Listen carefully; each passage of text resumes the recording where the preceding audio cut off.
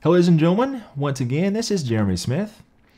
Recently, I mentioned to you guys that I was going to start doing a lot more tutorials on this channel, and I figured what better place to start than Adobe Lightroom Classic. It's been quite some time since I've added some new Adobe Lightroom videos on this channel, so I decided to go on Facebook and ask the community what types of Lightroom questions everyone had. And my goodness, I got quite a response. So we're definitely going to have some questions left over for future videos. But I noticed a lot of questions from Tiffany. She's asked me a lot of questions about Adobe Lightroom in the past. And she had a question, well, actually she had a lot of questions, but one of the main things that stood out to me was her question about watermarking in Lightroom. So this is what we're going to be covering today. Now, for those of you that are not aware, I do a lot of classes here locally. I do a lot of classes at Bedford Camera and Video, and I do a lot of private lessons as well. This year, we're going to be doing our very first virtual class, and I will be discussing Lightroom Classic, and I'll be discussing the newer AI-powered masking as well as other topics. This is going to be coming up on February the 28th, and it's going to be from 6 until 9 p.m. Central Standard Time. So definitely check out the links in the description below for that. So it'll be a very good time. All right, though, let's go ahead and jump into today's topic of discussion, and let's discuss watermarking. Now, when it comes to watermarking in Lightroom Classic, it's actually possible to do it in Lightroom as well. You do have a little bit more robust feature set within Lightroom Classic, so that's what we're going to stick with today. Now, in order to get to this point, I'm assuming that you've already gotten your images into Lightroom. And if you haven't already, I have a Lightroom Classic video that discusses how I like to import my images and how I like to set up my file system. So check out that if you haven't already seen it. But this video is assuming that that's already been done, and you've basically gone through your process, you've called all your images, you've done all your sorting and your editing, and now you're ready to export your images. Perhaps you're going to be exporting some things for the web, and you want to be able to go ahead and have a watermark appear there. Or perhaps you want to just like put a large proof watermark across your images. This is where the watermarking is going to apply.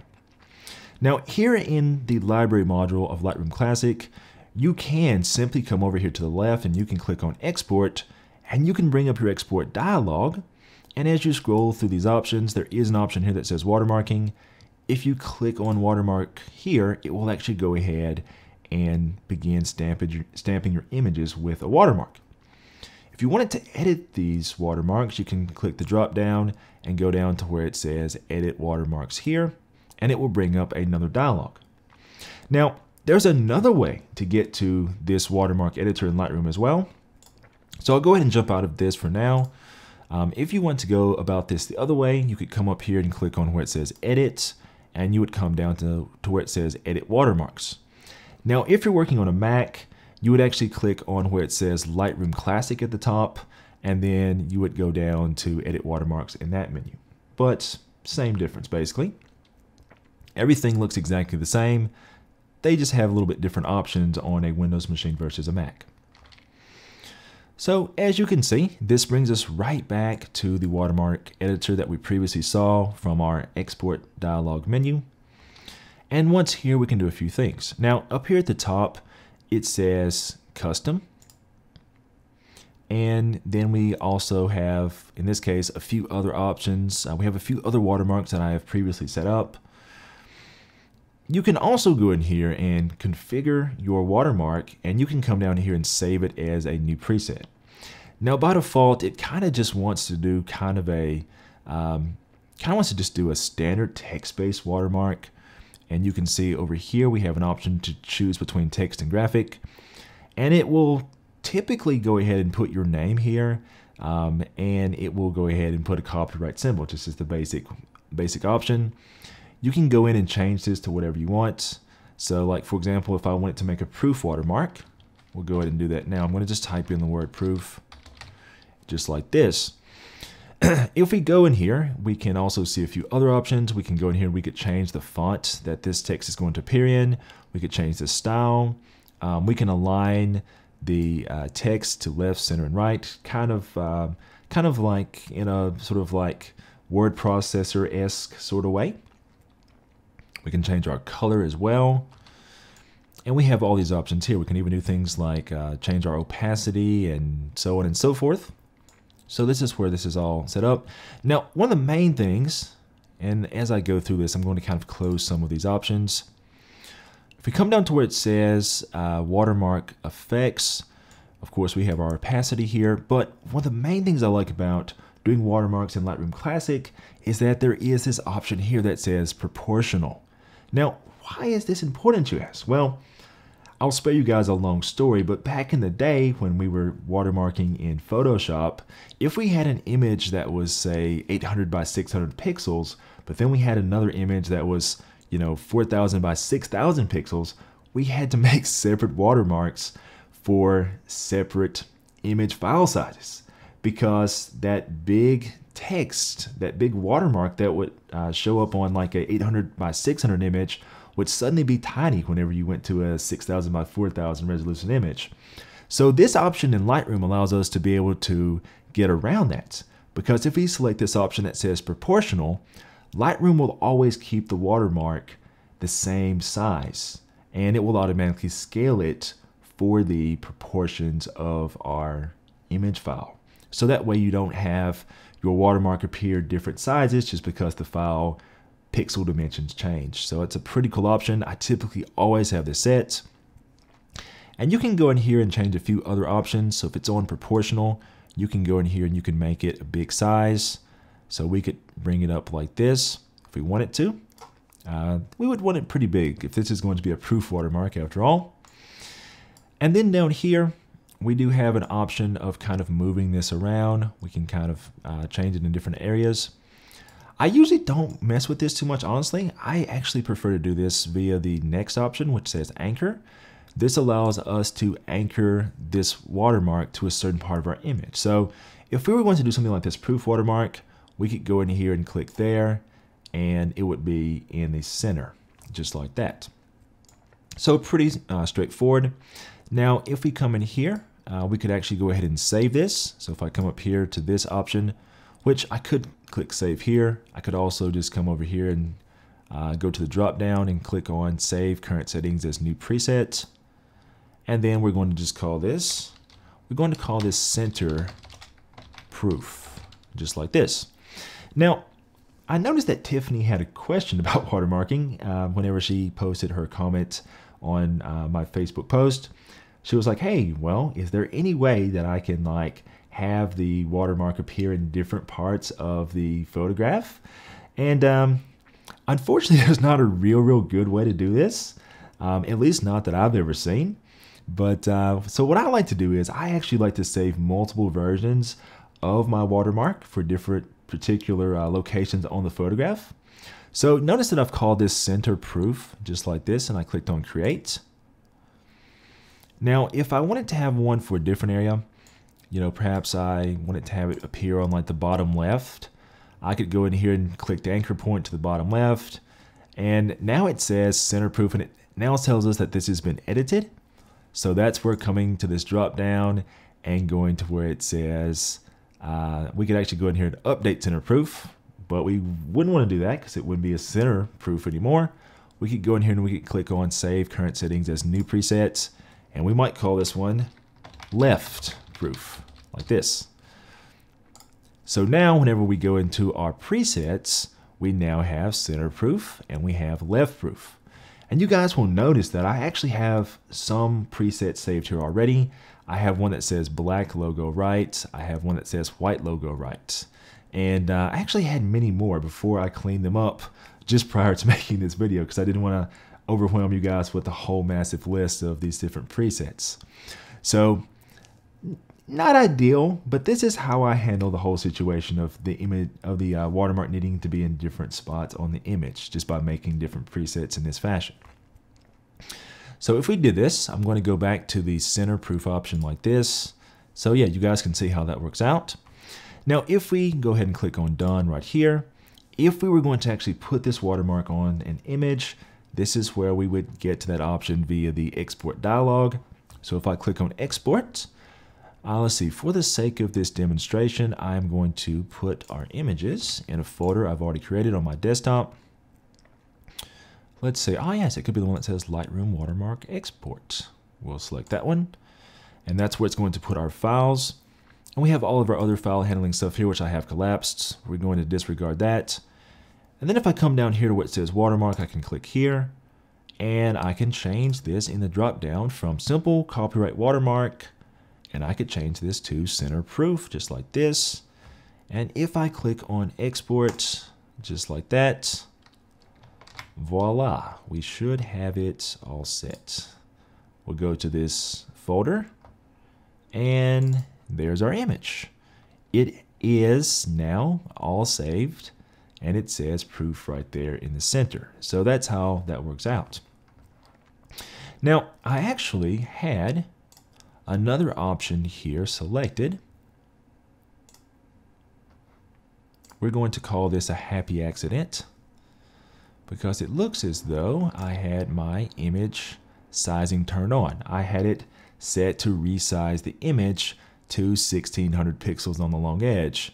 The reason why this is a happy accident is because it allows me to show you guys that even whenever we change our file resolution, that watermark is going to stay proportional. So let's not do that this time. Let's turn the resizing off, and I am going to export this image again.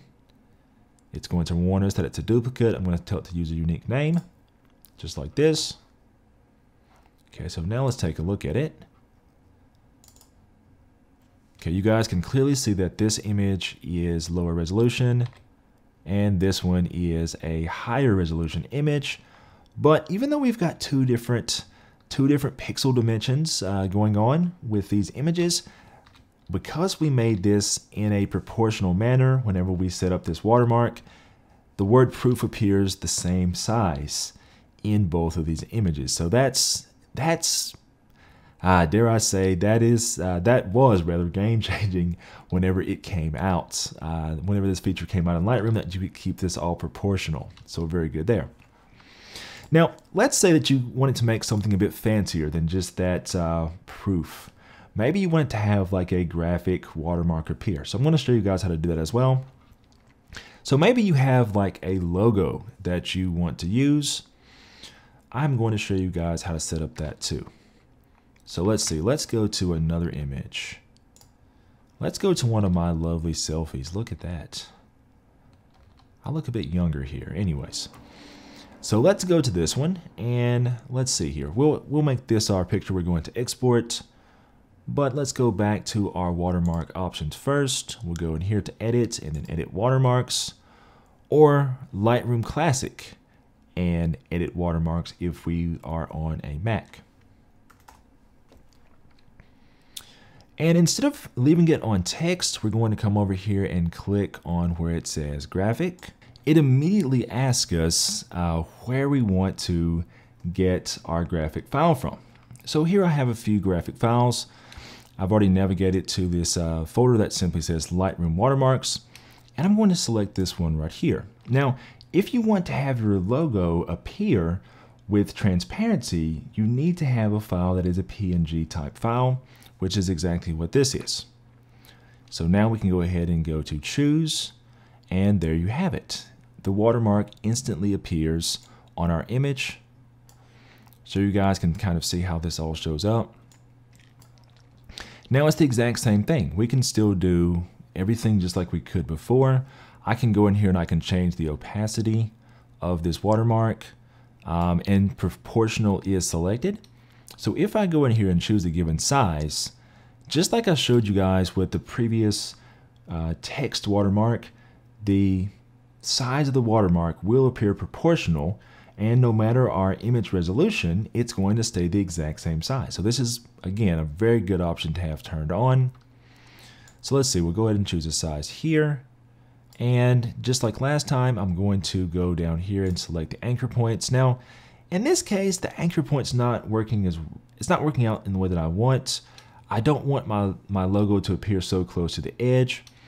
So instead, I'm going to go in and I'm actually going to just use these sliders to kind of fine tune the position and placement. And let's see, perhaps it's a bit large. So let's just scale it down a little bit. And I'd say, yeah, that looks good about right there. And once again, it's the same thing. We can go in here and we could click on the drop down and we could say, save current settings as new preset. We'll call this one Lightroom Watermark Video Test. And create just like that. And once again, if we click on done, that makes our new watermark.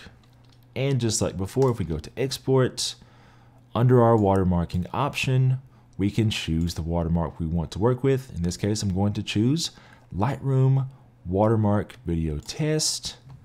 And if I click export just like that, it's going to export the file in the same fashion that it exported the file previously.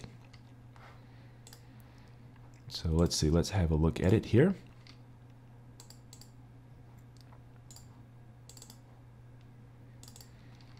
And there we go. We have it set just like that. Now, if I wanted to have more images, it'd be the same process. I could go in here and I could select a lot of these images. I'll just select a whole handful of them here. And we've got 15 selected. Export. Same export options are chosen. And we click export here. And now everything is going to go ahead and export. We got that little message letting us know that we'd already exported some of these previously, so I just skipped those as opposed to overwriting them. And there we have it. Now we have a whole lot of images here, all with our watermark applied. So very, very straightforward. Now, unfortunately, as I mentioned before, there's not an easy way to go in and have different watermarks applied to different images for like different locations in the images without having a different watermark. So a lot of times I'll actually go through my images and I will actually choose the images that I want the watermark to appear on, say, the left side of the image of, and I'll export them with my watermark left preset. And then I may go and select the other images that have the watermark appear on the opposite side of the image and then export them separately. So that's kind of how I do that, just by having multiple watermark presets. Alright guys, if you have any questions, you definitely know what to do. Write me in the comments below. Don't forget to subscribe to the channel, turn on the notifications, because there's definitely going to be a lot more videos about Lightroom Classic in the future, as well as many other topics. And also don't forget that on February 28th, we will be doing that virtual Lightroom class. So definitely check out the link in the description if you'd like to sign up for that, and hopefully I will see you there. Until next time, this is Jeremy Smith, signing off.